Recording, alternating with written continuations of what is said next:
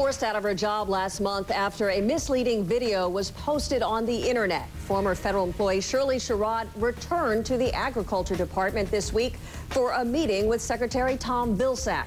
The outcome of the meeting was surprising, though, as Sherrod turned down offers to go back to work at the department. Shirley Sherrod sat down with me after that meeting. Tell me a little bit about today. What was that like to come face to face with your former boss, Secretary Vilsack, today? The second day when he said, "I stand by my decision," that hurt. So I just needed to have some closure, I guess, and hearing exactly what happened. And he did explain what happened that day he was traveling.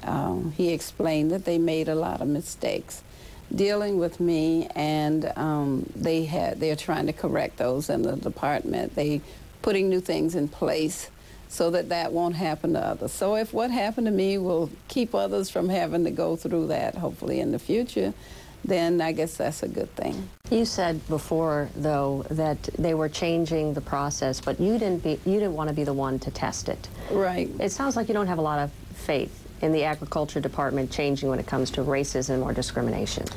If the secretary was the only person I had to deal with as we move forward, then it probably would be fairly easy. I think he's very sincere about dealing with the issue of racism in the agency. But if, like I said, if he was the only one to deal with it, probably wouldn't be an issue right now. But that has been going on. Racism in this agency has been going on for more years than I've been in this world. It's systemic, and so I would deal more. I would deal with more than just Secretary Vilsack. Is there a deep culture of racism inside of the department? Yes. Only the Agriculture Department? It's not just the Agriculture Department. I've run into others as I traveled through airports, and I remember the first week when I was on my way home in the Atlanta airport, and young women, young African-American women who work in other agencies, CDC, one of them, and she talked about what she's dealing with. It was the same kind of thing, you know. So it's not just the Department of Agriculture, it's the one we know about the most, but there are issues with minorities in other agencies of the government. Some people look at the mosque issue and they think maybe Muslims are being targeted. Maybe they're the group now that's being discriminated against and people think it's acceptable. Let's just say a lot of discrimination goes on in this country. It amazes me how people can think sometimes, and that's why I try to say to everyone, I try to treat people like I want to be treated, and then in case someone doesn't want to be treated right, treat them like you want your children to be treated. And I think we would all be okay if we look at every situation like that. My whole thing is, how can we figure out in this space that we have in this United States of America, there's enough space here for all of us. We should be able to work it out. What do you think of President Obama's job in dealing with race relations? You know, the poor president, he can't speak out about anything unless they're jumping all over him. I really do feel, you know, and I know he's in a position, he's the first black president, and people look at that. I do think whether it's from him or some other way with his administration, we do have to talk about race.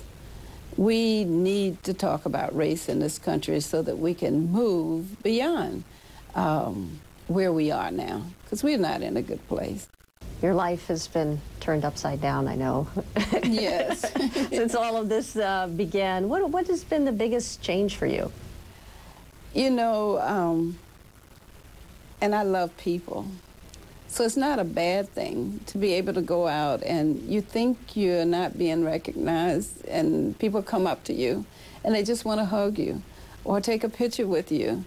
I haven't been that kind of public person, but I'm a people person. You've been invited to speak before a lot of groups, obviously about civil rights and race relations. What is the message? What do you want to tell them? What do you want them to learn from this? My message hasn't changed in 24 years. It's so interesting that now everybody's aware of it. But, you know, I've tried to use my life. I've tried to use what happened to me and how I've been transformed. I've been able to see that it's not a black-white issue. It's a poor issue. And that as poor people coming together to work on our issues together, we can make a change. I would say that. I said it back when at that speech for the NAACP. I would still say it today. We can get beyond this. What's next for you? Well, I certainly want to get back to many of the letters and cards and email messages, and you know, the Facebook stuff is something new. You know, I haven't even dealt with all of that. There's so many there. I need to try to get back to people who try to reach out to me. So that's one thing. I'd also like to look at finding those communities, those individuals who are seriously working on the problems of race and try to highlight some of those. I think we need to really look at the good out there and put those examples out there so others can see. I'd like to promote that. Do you think that there is some fear for people to talk about issues of race? Dr. Laura, who resigned over the use of the N-word, for example, and she says she's not able to speak her mind, that there's a silencing or a political correctness that's going on. How do you see this? I didn't see or hear what she had to say. I've heard others comment about it. I think it's the way she did it. But she would have to answer to that. I think if this country makes it a priority that we're going to deal with race, we're going to talk about it, and we'll get beyond this, I think we can do it, you know. I think we can get to a better place with this. Why should we want to keep this going on and on from one generation after another? It doesn't even make for a safe place for us to be in this country. If I'm afraid of white people, or I'm afraid of Hispanic people, or Native Americans, you know, it keeps us fighting each other.